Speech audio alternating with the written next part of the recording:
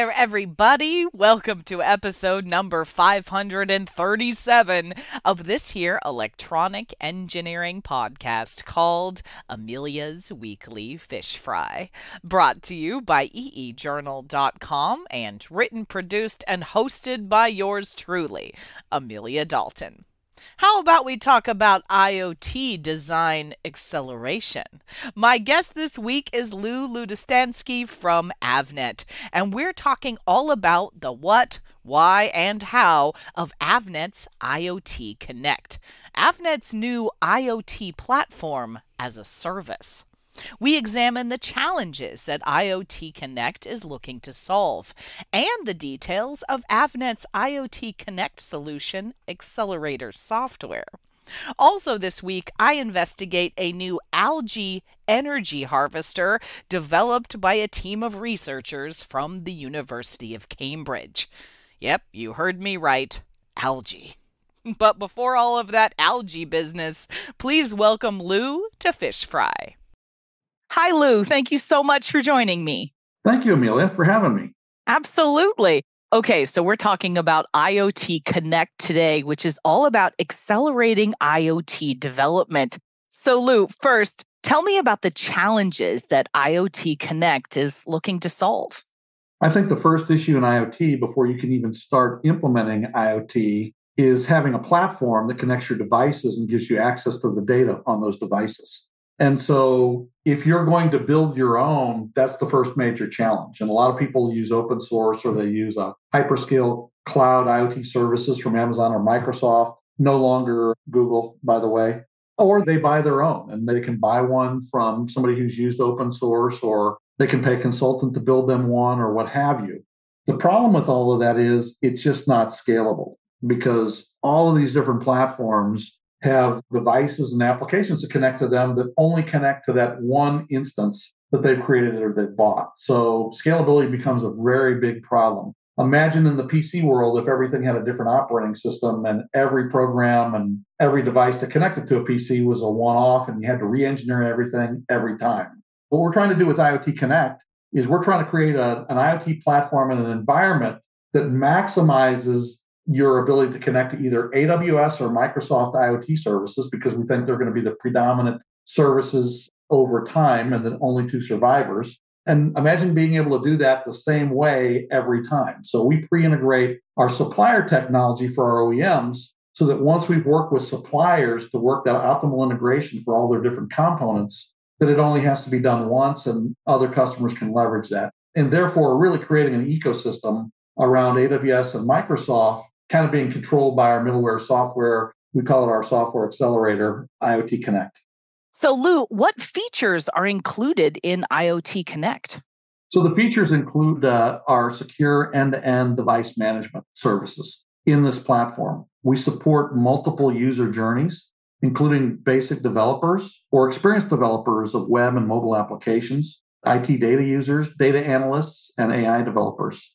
IoTConnect also includes a GUI interface that's a console for managing infrastructure, users, devices, permissions, and rules and notifications.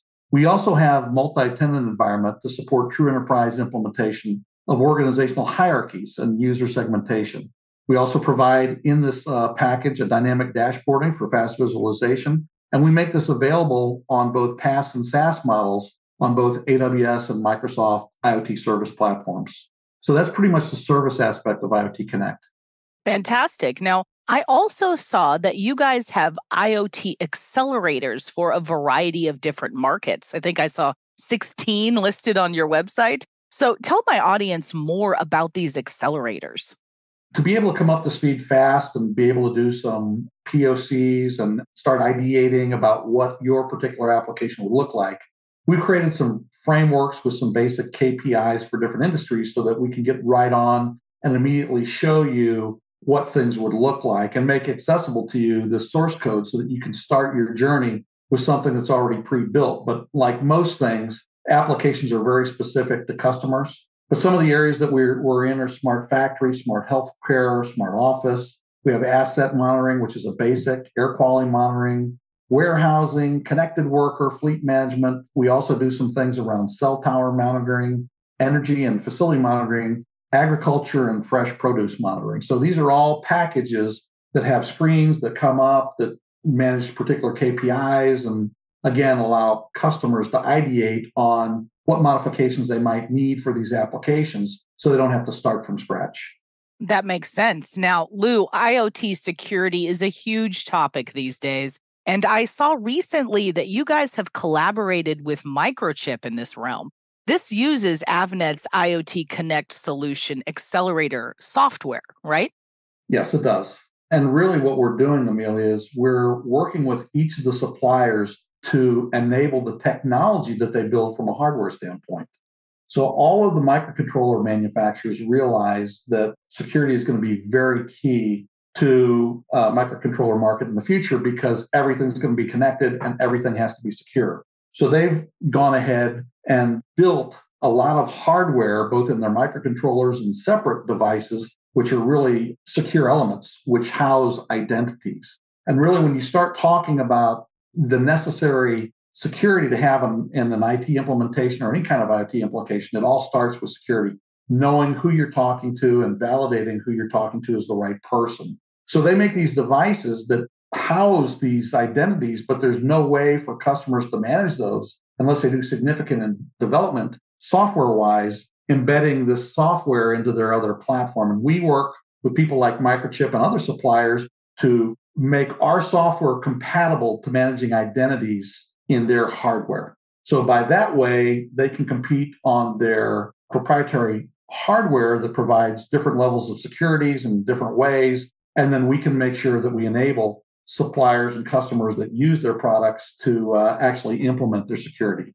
All right, Lou, it's time for your off-the-cuff question. Now, I know you were at Embedded World recently, so tell me about your experience. And is this a revitalization of conferences as we know it?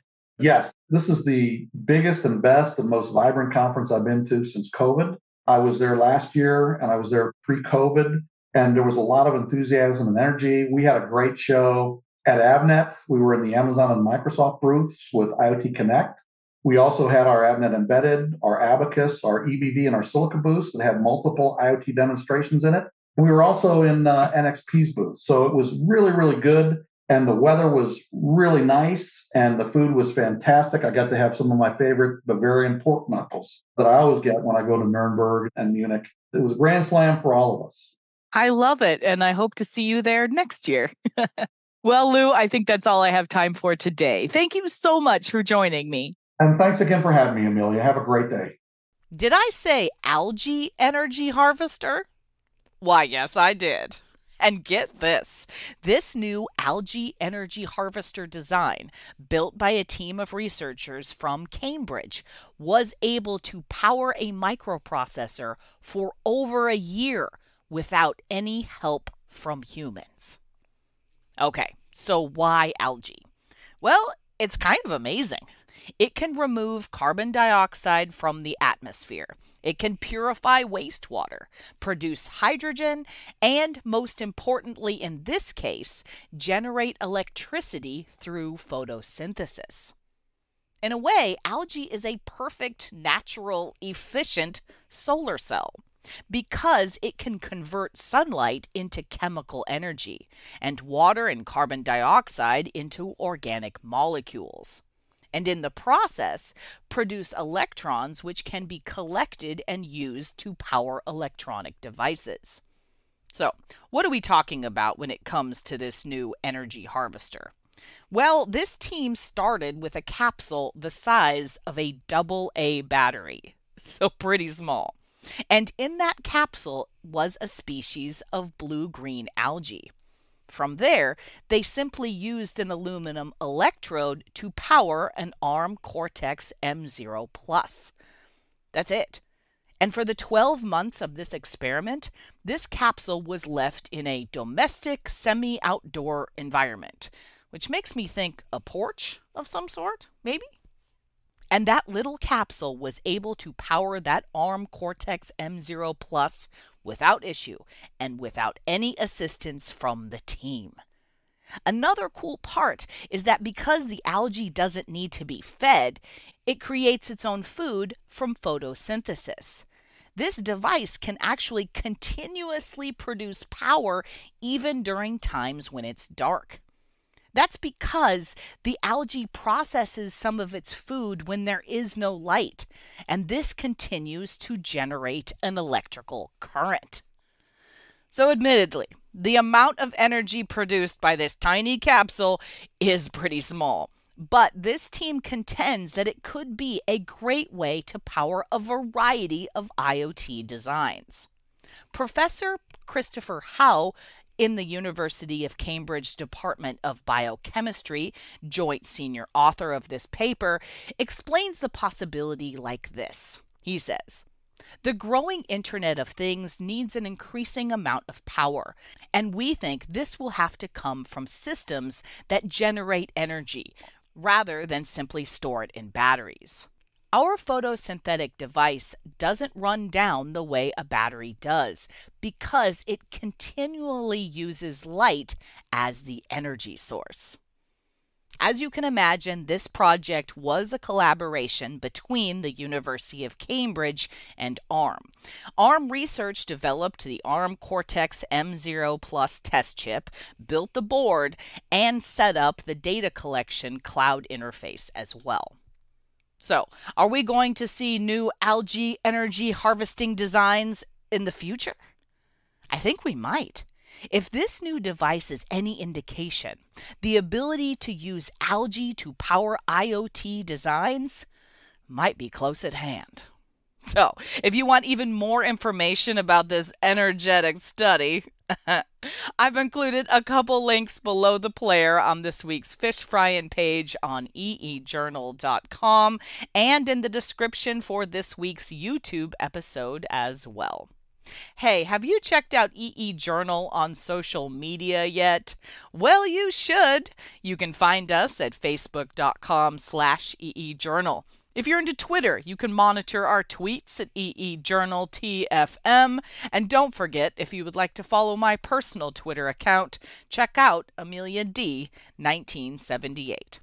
And hey, if LinkedIn is more your thing, I dig it. You can follow us or me on LinkedIn as well. And we have a YouTube channel, youtube.com/EEJournal. Folks, it is chock full of all kinds of techie videos, including our very popular Chalk Talk webcast series hosted by me. And you can subscribe to our EE Journal YouTube channel as well. Also, by clicking the links below the player on this week's Fish Frying page, you can subscribe to this here podcast through Spotify, Podbean, or Apple Podcasts. And remember, if you'd like to further support this podcast, please leave me a review on that podcasting platform of your choice. Thank you, everyone, for tuning in. If you know of any cool new technology or heck you just want to chat, shoot me a line at Amelia, that's AMELIA, at eejournal.com, or post a comment on our forums on EE Journal. For the week of June 23rd, 2023, I'm Amelia Dalton, and you've been fried.